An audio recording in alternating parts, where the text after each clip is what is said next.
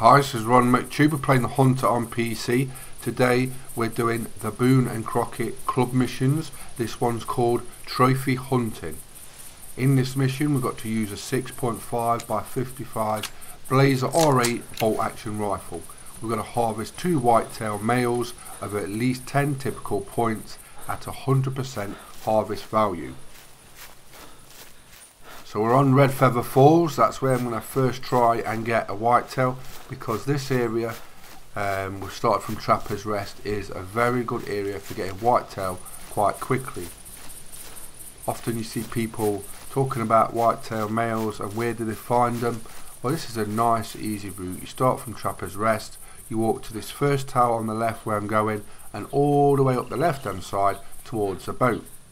Where I am at the minute, often as you reach about these first few trees just after the water I've just crossed, you will get a call. It will either be a male whitetail, a female whitetail, or a moose. One of the main reasons I'm doing this video is because on Steam recently I've seen quite a few people ask in the last few weeks about how to get whitetail. So I thought if I did this mission I could do both at the same time. Help people out who want whitetail, and you can't get any easier than this route, Trapper's Rest, any time of the day, and just go left all the way up the side up to the sunken ship. You can't get any easier than that on any reserve for hunting whitetail. So the first part of our objective is get 100% harvest value on a 10-point typical whitetail. Now that's quite a nice whitetail. We're approaching a good area near the tower. We've just had a call. It's a female whitetail. It's not exactly what we want, but the good thing about that is often a male whitetail will be near a female whitetail. So it might not be a great one, but we know whitetail are in the area at the minute. If we'd had a moose I wouldn't have been sure, because often you get whitetail or moose always at this area. So we're going to move down, just check. You often get about 4 to 5 whitetail in this sort of radius of where we are now. Some very big moose and whitetail get took in this area, some really big ones. So although it's very close to the spawn, don't neglect this area, because it's one of the best areas for whitetail and moose there is in the game. So many miss it out or put tents around the reserve and then go there and miss this area. Well, you should definitely not miss this area, because it is one of the best areas in the game. If there's certain content in the Hunter you want me to film or do a video on, just let me know in the comments. I do always read them, so stick something in there if you want me to do it.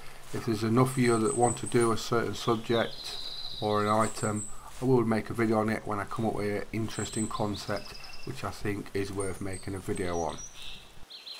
This week I've come down with a bit of man flu, so if my throat sounds a bit croaky, that's why. I've been suffering a little bit, and you know how us men go on about it when we get colds or flu.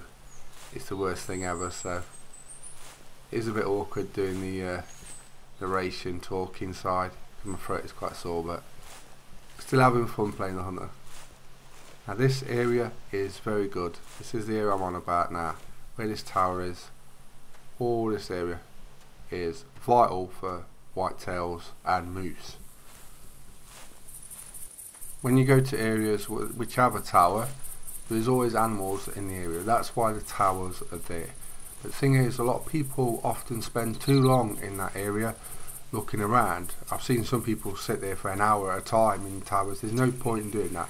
You're better off just getting in, have a quick look round, or check the area for a couple of minutes at most, and then go. If you haven't had a call or there's no tracks about, then don't waste your time there. So we've moved on.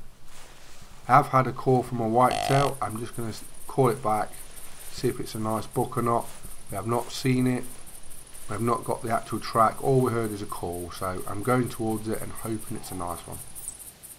And we've got another whitetail calling, and that one's quite close. So all we've done is we've just gone up the hill a little bit from where we was, about 200 meters, and we've got 2 whitetail I know are males.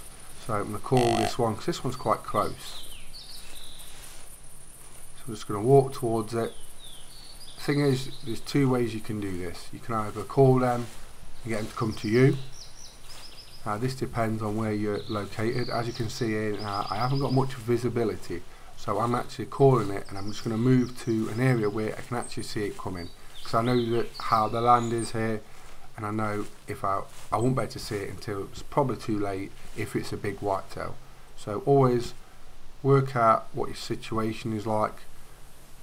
You don't have to call back straight away, just have a quick look round, work out whether it's better to call straight away or not, where it's best to be located when you're going to take the shot, and where the animal might come from.